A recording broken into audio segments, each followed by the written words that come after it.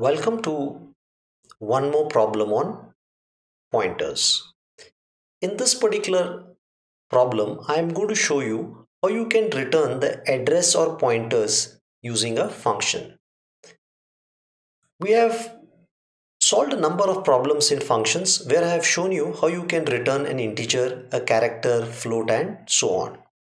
Since an address or pointer is also a variable, just like I return integers and floating point numbers, I can also return addresses and pointers.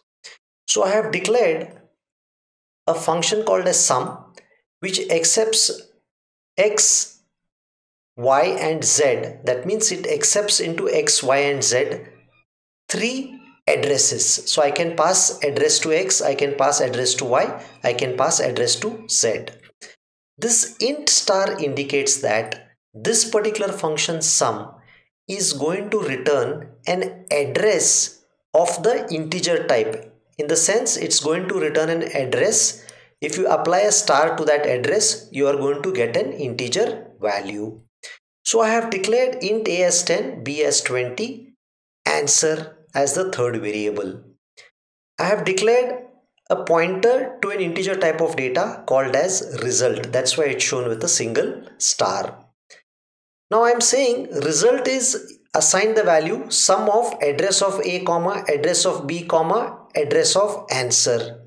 So what is going to be happening here now is the address of a, address of b and address of answer is going to be passed to this particular function called as sum.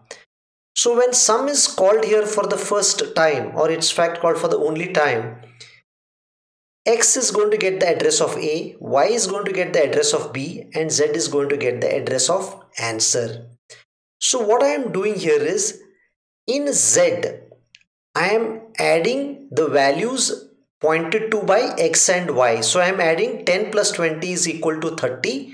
So z, which is nothing but representing the address of variable answer, is going to contain the value 30. So answer now has become 30. So since z contains the address of answer, when I do a return z, the address of z, not the address of z, the address of answer is passed back here. It is returned back. The address of answer gets assigned to result. So you can think of it something like this. Something like this happens. Result equal to address of answer.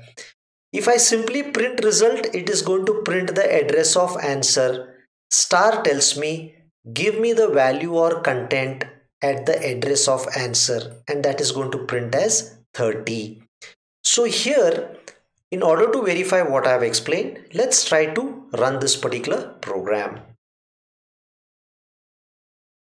So here if you see, the sum of a plus b is printed as 30.